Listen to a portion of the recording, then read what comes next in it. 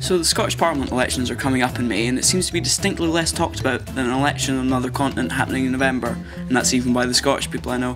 These elections are important, and hopefully I can help people know a little bit more about them. Let's start with the very basics and talk about how to vote in the elections. How to vote in the 2016 Scottish Parliament elections.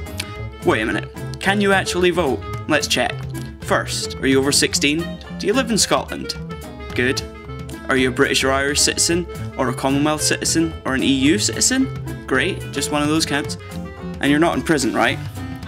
So are you registered to vote? Getting registered. First, check if you are actually registered or not. You can check by contacting your local electoral registration office. To find out who that is, put your postcode in at aboutmyvote.co.uk. They'll be able to give you contact details for your local election registration office, and you can check with them if you're registered or not. If they say that you aren't registered, they'll probably start talking you through how to register there and then.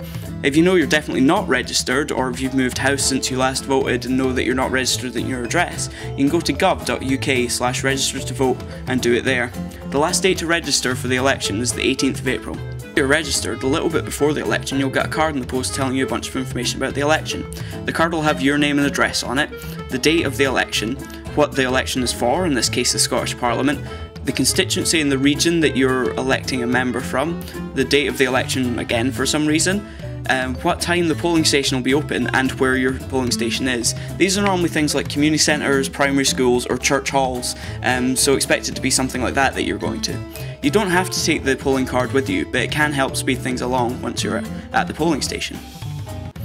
So on election day, the 5th of May, the polling stations will be open from 7 AM to 10 PM. That's 15 hours, so there's plenty of time for you to get down there. When you get to the polling station, chat to the person at the desk and tell them your name and address, and they'll check you off the electoral register. They'll then hand you 2 ballots and send you off to a booth. Finally, actually voting. You'll be given 2 ballots and you can vote once on each.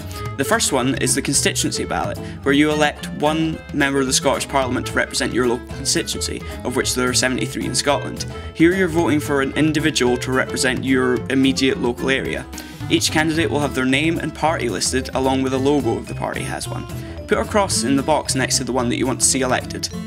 The second ballot is the regional ballot, where 7 members are elected in each of the 8 regions of Scotland. The regions are larger areas made up of either 9 or 10 constituencies.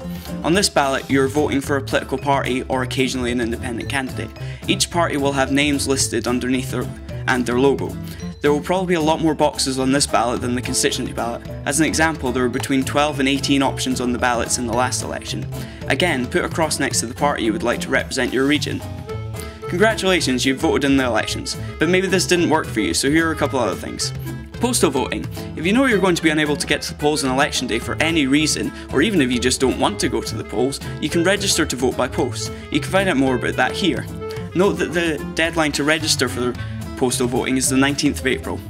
Proxy voting. Proxy voting is nominating someone you trust to vote on your behalf. You do have to have a specific reason to have a proxy vote, but these range from things like disabilities to being in the armed forces and thus deployed overseas, so you can find more about that here. So hopefully by now you know everything you need to register and vote in the upcoming Scottish Parliament elections. I'm hoping to make more in this series, with the next video talking more in depth about the electoral system we use. Thanks for making it to the end of the video. If you'd like to see more stuff by me, click on the pictures below.